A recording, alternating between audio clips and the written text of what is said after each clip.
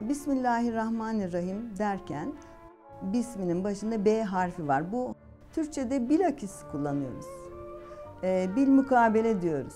Bit tabii diyoruz. Yani bu bir ile demek. Arkadan isim geliyor. İsim zaten Türkçe'de kullanıyoruz. İsim, sema, müsemma, semavat, gökyüzü. Bu kelimeler hepsi aynı şeyden. Bismillah, Allah zaten özel isim. Hiçbir dile çevrilemeyen. Er-Rahmanir-Rahim var. Bunların da Türkçe'de kullandığımız şekilleri rahmet, merhamet, rahim, rahmi, epeyce kökü var. İkisi de aynı kökten türemiş bir kelime.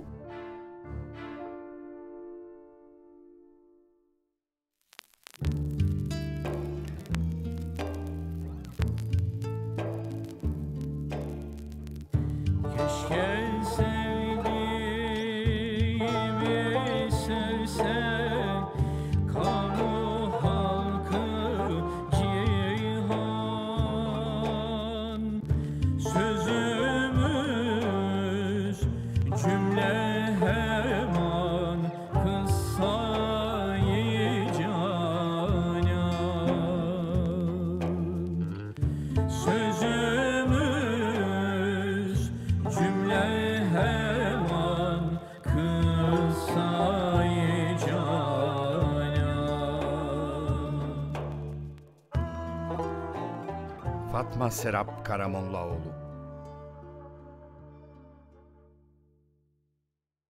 Sunullah Gaybi'nin aşkla İslam'ı yaşayan ve bu uğurda canlarını feda edenleri anlattığı bir sohbetinde şöyle dediği kaynaklarda geçer.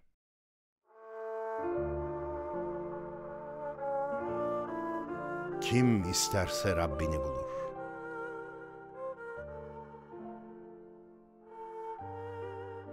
Hayat, çocukluğumuzda aldığımız bir lezzeti, mütebessim bir hatırayı ömrümüzün kalan zamanlarında arayıp bulma çabasıdır.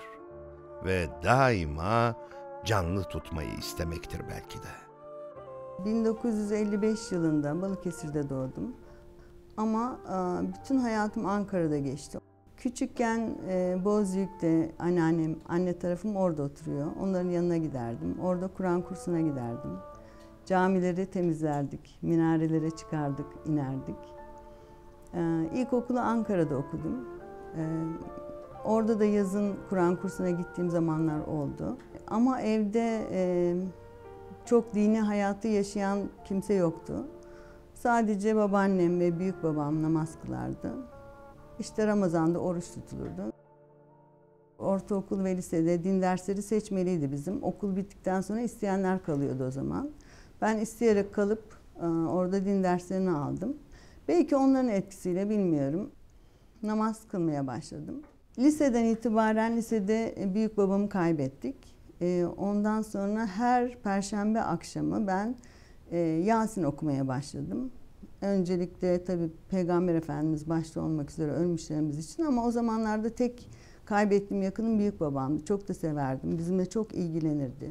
Bizim arkamızdan senden başka okuyacak bir torunumuz yok. Hepimize okursun inşallah böyle demiştim. O zamandan beri her perşembe Yasin okurdum. Uzun süre öyle okumaya devam ettim.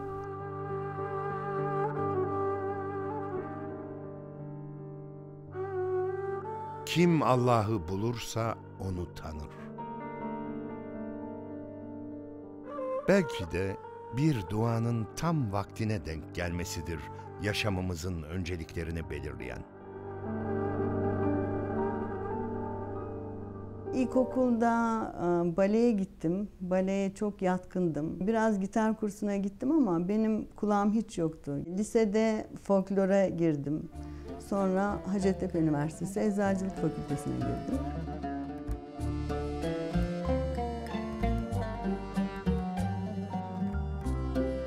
Sonra ben aslında lise sonunda eşimle tanıştık biz. Tanışmamız 1972 yıllarına uzanıyor. Ben o zaman 22 yaşındayım. O da voleybolcu. O zamanlar spor ön planda bende. Bir de voleybola başladım üniversitede. Son sınıfta evlendim eşimle. Sonra bizim çocuklarımız oldu. Bir oğlumuz, bir kızımız oldu. Ben tabii eve kapandım. Ev hayatı hiç bana göre değil. sıkıldım. Tabii iş bulmak da zor, çocuklar küçük.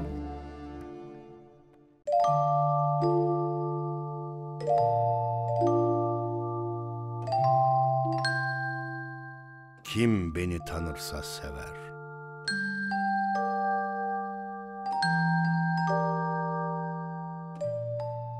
Güzel hatıraların uzantısıyla hakikat olanı sevmenin, yolunu doğrudan yana düşürmenin bereketi olmalı ki bir davet gelmiştir. İlkokul 4-5 yaşlarında bir rüya görmüştüm. O rüyayı yorumladılar. Dediler ki sen büyüyünce hacca gideceksin. Ben nedense o zamandan beri hep hacca gideceğim diye öyle bir hayalim var. 40 yaşına yaklaştığı dönemlerde hacca gidelim düşüncesi vardı. Ben eşime diyordum ki o zaman ben artık çalışıyorum. Bana hac farz. İşte ne zaman öleceğimiz belli değil. Ölürsem bundan sorumlu olmak istemiyorum diyordum. Tabii eşim de diyordu ki hani yaşantımıza biz biraz daha devam edelim. Çocuklar işte büyüsün, emekli olalım, öyle gideriz istiyordu. Ben de 25 seneyi doldurdum, tempolu çalışıyordum. Dine uzak bir insan değil, inançlıydı ama yaşayan bir insan değildi. Evet, oruç tutuyorduk vesaire ama ibadetlerimizde tam manasıyla faal değildim ben şahsen. 3 sene sürdü onu ikna etmem. Eşim, annem, ben üçümüz hacca gittik. Uluslararası bir şirketteyim. Herkes de bir şok oldu. Biz aslında o kadar etkileneceğimizi, ben en azından hiç öyle bir etki beklemiyordum. Ama o hac bizim için o kadar değerli bir dönüş noktası oldu ki inanamazsınız.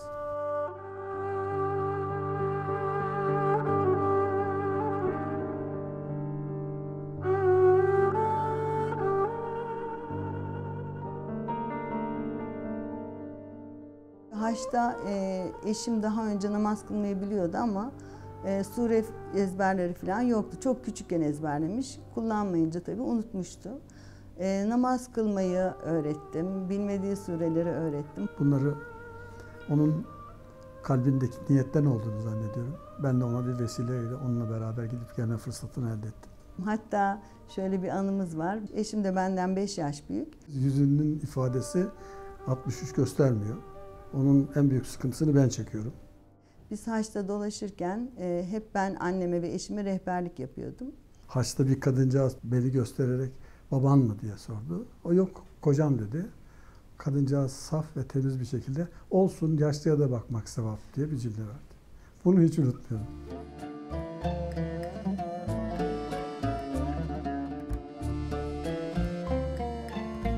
Kim beni severse bana aşık olur. Yunus Emre der hoca, gerekse 1000 var hacca, hepsinden iyice bir gönüle girmektir. Haçtan döndükten sonra ben iş yerimde çok çalışma arzusu duymadım. Örtünme istedim yani ama şirkette tabii örtünme ihtimalim yok. Biz o zaman Zincirlikuyu'da bir gökdelende çalışıyorduk. Yavaş yavaş kıyafetlerimi değiştirmeye başladım. Eteklerim uzadı, pantolonlarım bollaştı, işte bluzlarım uzun kollu ve tünik şeklini almaya başladı. Eşim bundan hiç rahatsız olmadı. Yani geriye bir örtü kalmıştı aslında ama örtü yani bilmiyorum kadın için o kadar kolay bir şey değil. Hele bizim gibi bambaşka bir hayat yaşamış bir insan için çok daha zor mu bilmiyorum. O döneme kadar çevresinde örtülü hemen hemen çok az insan vardı. İş hayatında hiç yoktu. Aslında bu iş çok kolay gibi görünüyor ama aslında insanın içinde karar vermesi çok uzun bir süreç.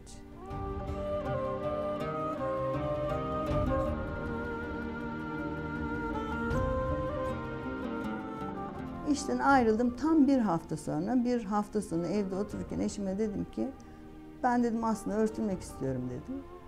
Örtün dedi. Dedim yani nasıl? Hani örtüneyim hep örtülü mü dolaşacağım bundan sonra dedim. İstiyorsan öyle dolaş dedi. Dedim ki bak iyi düşün. Bizim şirketimizin yemekleri var, gezileri var. Deniz kenarı gitme durumlarımız var. Oralarda ben örtülü olursam bazı şeylere, aktivitelere katılamayabiliriz dedim. Nasıl uygun olur bilmiyorum dedim. Sen dedi nasıl istiyorsan öyle yap. Kimse bizi ilgilendirmez dedi.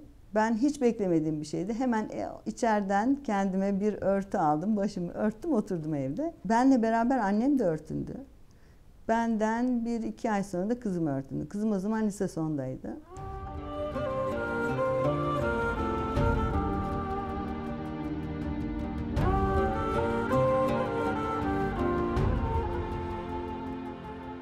Eşim direktör olduğu için biz her zaman protokol masasında oturuyoruz. Şimdi ben örtündüm ve örtülü olarak o sene sonu yemeklerine gitmek durumunda kaldım. Tabii ben protokol masasında ben oturuyorum. Yani 1000 kişi mi, 2000 kişi mi bilmiyorum o salon. Hepsinin gözü bende. 3-4 saat boyunca her hareketim, her bakışım, hani saz ekibinden başlayın garsonlara varana kadar.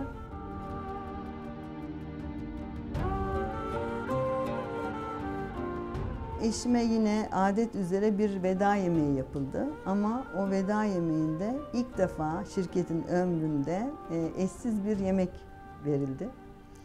Ben o yemeğe hazırlandığım halde gidemedim tabii. Ama ben hayatımın her safhasından memnunum. Orada yaşadıklarımın da benim bugün bunun değerini bilmemde en azından faydası olduğunu düşünüyorum. Ve 40 yaşından sonra da yeni bir hayat kurduk kendimize. Hem eşim hem ben.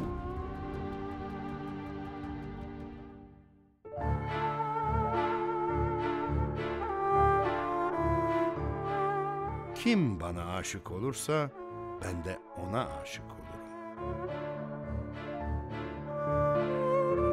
Susuz kalanların suya meylettiği gibi iştiyakla ilme yönelir. 40 yaşından sonra ben yeni bir meslek edindim. İstanbul kazan, ben kepçe. Nerede konferans var, nerede seminer var, nerede sempozyum var, nerede bir söyleşi var. Hepsine gidiyordum. Ne buluyorsam alıyordum. Bütün kitapları okuyordum. Kendisine ders verip bu ilmi artırabilecek insanlar araştırdı. Her zaman hayatımda bir Arapça öğrenip Kur'an'ı kendi dilinden anlama arzum oldu. Sonra ben çalışırken öyle bir kursa başladım. Arapça öğrenme kursuna.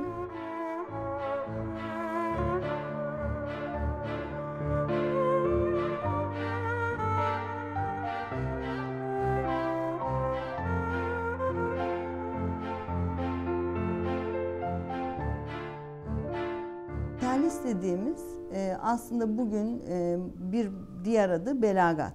Yani Kur'an'ı anlamak için gerçekten elzem olan meani, beyan, bedi dediğimiz 3 ilmin ortak adı terlis veya belagat. Ben o kitabı aldım, anlamaya çalıştım ama olmadı. Dedim ki ben en iyisi bu dersi verecek bir hoca bulayım kendime. İstanbul'da bunu verecek, belki Türkiye'de bir hoca yok. Erkeklere var ama hanımlara gerek yok diye düşünüyorlar. Biri tarif etti, gittim. Gittim, hiç benim alışık olmadığım bir yer. Yani ben İstanbul'da da o tip yerlere, yani medrese gibi veyahut işte evlerde ders yapılan yerlere hiç gitmemiştim. Çok sayıda insan, hepsi yerde oturuyor. Çoğu yaşlı. O kadar yaşlı insanların bu kadar böyle bir ilimle, bu kadar derin bir ilimle ilgilenebileceklerini hiç düşünmemiştim doğrusu. Ki ben Arapça öğrendim ama terlis okumak istiyorum. Başka okutacak yer bulamadım. Bana bu konuda yardımcı olabilir misiniz dedim. Olur dedi. 3 ay içinde biz bütün Arapçayı bitirdik medrese usulü. Sıra geldi terlisi. Ama hocamız herkesi hafızlığa teşvik eder. Bana da dedi ki artık bir taraftan da hafızlığa başlayalım. Hiç ben öyle bir düşüncem yoktu o zamana kadar. Nasıl olacak dedim. Ezberlersiniz. Her gün bir sayfa ezberler gelirsiniz dedi. Oturduğumuz yerle hocanın arasındaki mesafe çok uzak. Mecburen ben kendi kendime ezber yapmaya başladım.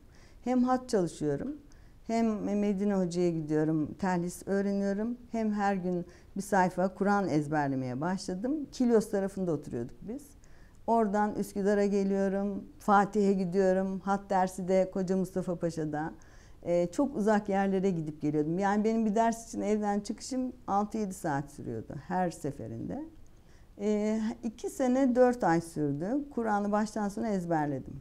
Tabii ben anlayarak ezberlediğim için o dönem hayatımın en mutlu günlerini yaşadım. Ben hiç rüya görmem aslında. Ama o hafızlık yaptığım dönemde okuduğum sayfaları anladığım için her gece o sayfalarla ilgili rüya görüyordum. Her gece. Gramer açısından dikkati çeken şeyler varsa, bilmediğim kelime varsa veya işte ilginç bir cümle yapısı varsa benim onları araştırmam gerekiyor. Bunun için de maalesef Türkçe kitaplar yok. Mecburen Arapça tefsirlere, kitaplara bakmam gerekiyor ve bunlar da benim tabii çok vaktimi alıyordu. Ama çok güzel bir 2 yıl yaşadım gerçekten.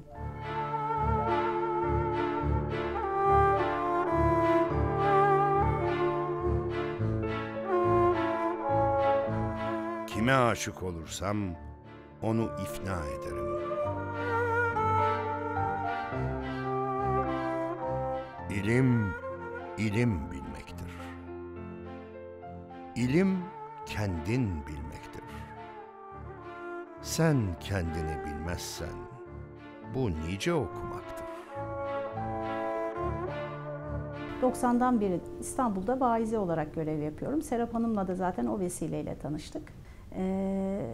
Kırık meal dersleri aldığını ve işte oradan icazet aldığını öğrendikten sonra benim devam ettiğim bir grup vardı. Serap Hanım'dan rica ettim.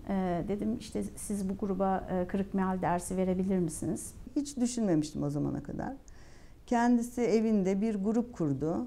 Beni ve onları davet etti, tanıştırdı, yerimizi buldu, nerede ders vereceğimi buldu ve Arapça öğretmenliği hayatına başladım.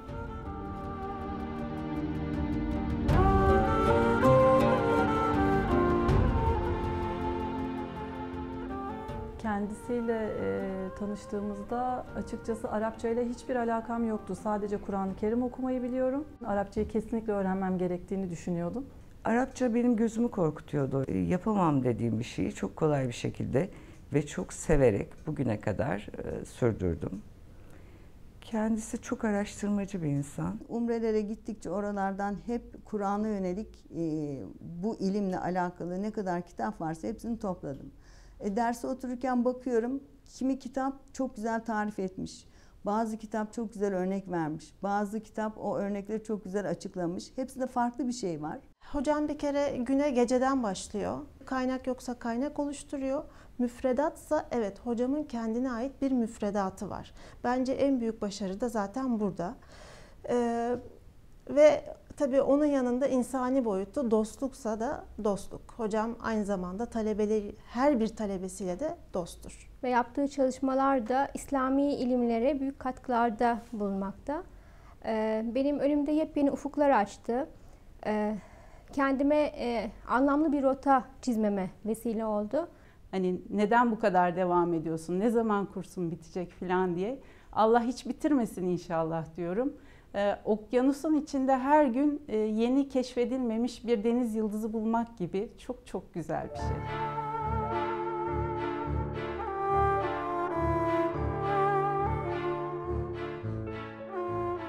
Kimi ifna edersem diyeti banadır.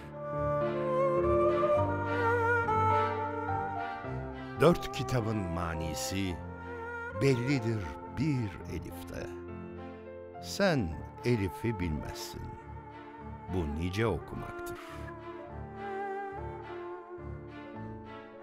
Kitap çalışmalarım benim ilk Kur'an'daki dua ayetlerini toplamamla başladı. Kur'an'da peygamberlerin dilinden dualar var, meleklerin dilinden var, cennet ehlinin var, cehennem ehlinin var, müminlerin var. Dedim bu duaları ben birleştirsem, hani Allah'a dua edeceğim zaman bunlarla dua ederim diye düşündüm. Ben bunu söyleyince her söylediğim insan ay bundan bize de ver, bize de ver. Ben aslında kitap çalışması düşünmedim. Kendime bir şey hazırlıyordum. Baktım fotokopiyle falan olacak bir şey değil. Bir yayın evi aradım. Böyle bir çalışmam var, basar mısınız diye. Çok ilkel şartlarda o basıldı. 9-10 baskı yaptı o kitap. İlk çalışmam o oldu. 2 sene önce biz bir umreye gittik. Tavaf yaparken bir Arap ayakkabıyla tavaf yapan birisini durdurdu. Omzuna vurdu. Lazım bil Kabe ihtiram dedi. Eşim ihtiram ne demek dedi bana. Dedim ki muhterem. Ha tamam dedi. Lazımı anladı. Kabe'yi zaten biliyor. Kabe'ye ihtiram, saygı için ayakkabını çıkar demiş oldu o kişiye.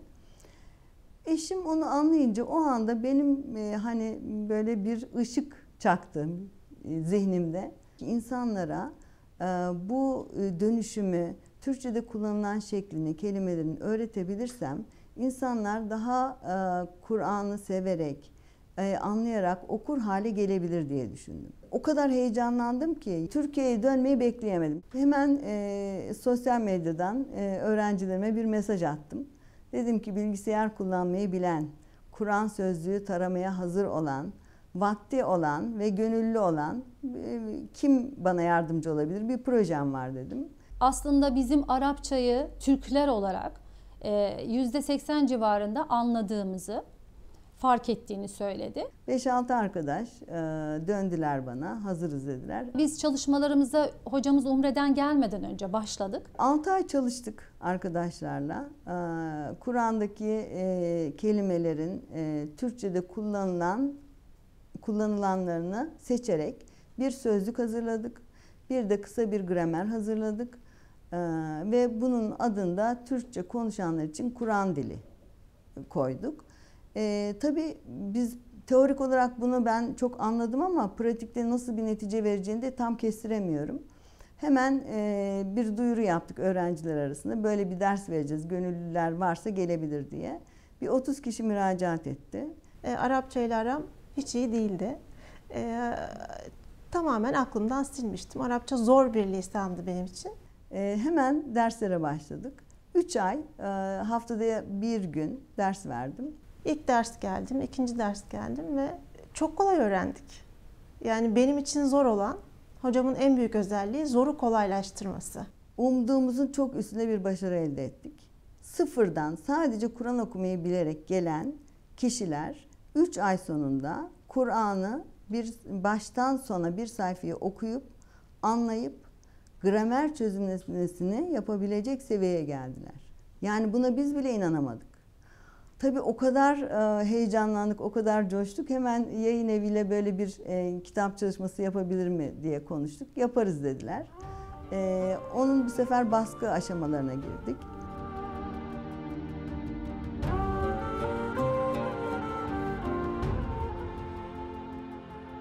Türkçe konuşanlar Kur'an dili ilgili kitabımızı yazdık. Sonra bunun bir de ikinci cildini yayınladık. İkinci cildinde çok okunan sureler üzerinde uygulama yaptık. Çok araştırmacı bir insan.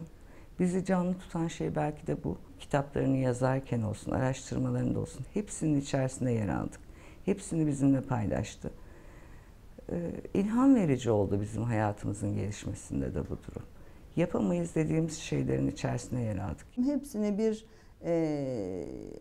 harmanlayıp, kendi tecrübelerimle birleştirip 3 tane kitap yazdım. Hem meani, hem beyan, hem de bedi olmak üzere. Çok şükür onlar da yani bu ilmi iyi bilen ve öğreten hocalardan da takdir aldık. Hatta dayanamayıp benimle bizzat tanışmak veya telefonda konuşmak isteyen hocalar oldu bu kitaplarla ilgili olarak. Umre'de bir namaz kılarken yanıma genç bir kız geldi. Hemen yere bir kitap attı. İzin istedim, bir bakabilir miyim dedim. Baktım kitap o kadar güzel bir kitap ki şimdiye kadar hiç öyle bir kitap görmemiştim o zamana kadar. İşte kitabın ismini aldım, cismini aldım. O kitabın peşine düştüm. Bir sene sonra buldum o kitabı. Gerçekten kitap çok güzel. Dedim ki bunu da yapmamız lazım. İnsanlara anlatmam lazım. En iyisi yazayım dedim. Hadi onu da başladım tercüme yapmaya.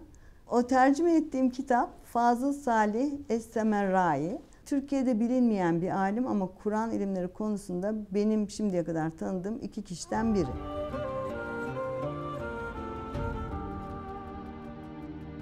Kimin diyeti benim üzerime olursa, onun diyeti benim cemalimdir.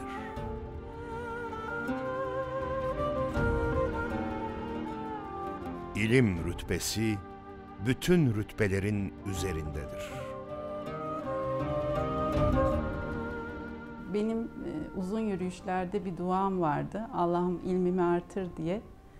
Hocamızın da bir duası varmış. İlmimi artırması, ilmini artırması ve talebeler edinmesi konusunda dualarımızın buluştuğunu düşünüyorum ben. Serap hocamızın tüm yaşayışı, motivasyonu, işte hiçbir zaman bitmeyen enerjisi, zamanı çok efektif olarak kullanıyor olması ve çalışma disiplini, kısacası tüm hayatıyla bana örnek teşkil etti. İlimde en önemli şey disiplin. En yoğun misafirlerin olduğu günlerde bile işte yatma saatini, kalkma saatini değiştirmeyen, ders çalışma programını değiştirmeyen, Serap Hanım'da da ciddi bir disiplin vardı. Annemde ve babamda çok planlı çalışma vardı. Ben öyle yetiştim. Sıra dışı bir hocalığı var. Bildiğimiz hocalara benzemiyor.